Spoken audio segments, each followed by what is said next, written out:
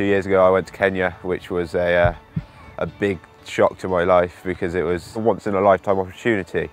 And then it just went from that, really. Matt has a part-time job here at Abbeydale Community Centre, and all the money he raises from that job he puts towards his trip.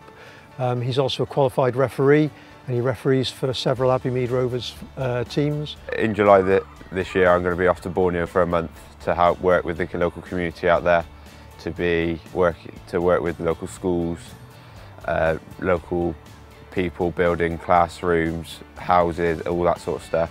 It's about Matt helping other people, and I think he gets a big reward from seeing the fact that he's helped other people, and they get so much from a role model like this. I'm the type of guy that wants to sort of go out and help people. It changed me as a person, really, because I've come back, I've become head boy at school. It's sort of given me a confidence.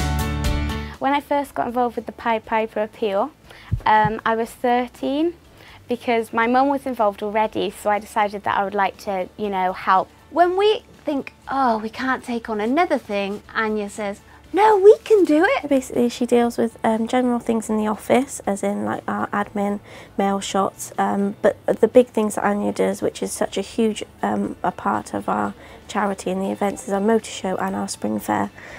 She manages all the store holders, raising £15,000 for spring fair on just store holders. She helps us with a fashion show. She's our compere. She's just like our little enthusiasm bubble. When I go up and see what we've achieved, and I go to milestones and see that we've put in their playground, and I see the milestone bus driving around with sponsored by the Pied Piper when we bought them the bus, and see just the improvements within the children's centre, that really keeps you going.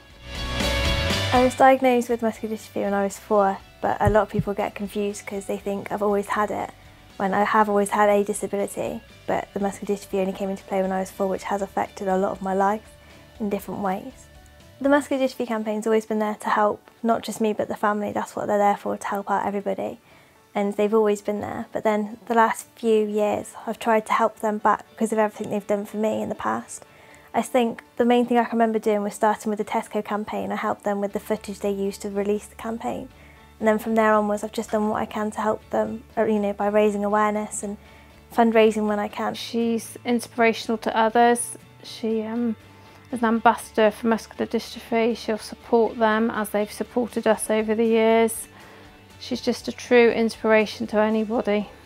I hope, in the future to keep raising awareness for muscular dystrophy. The most recent thing that's coming up is hopefully September. I'm going to be doing a skydive with a team of hopefully 17 of us, as that is one of my lucky numbers.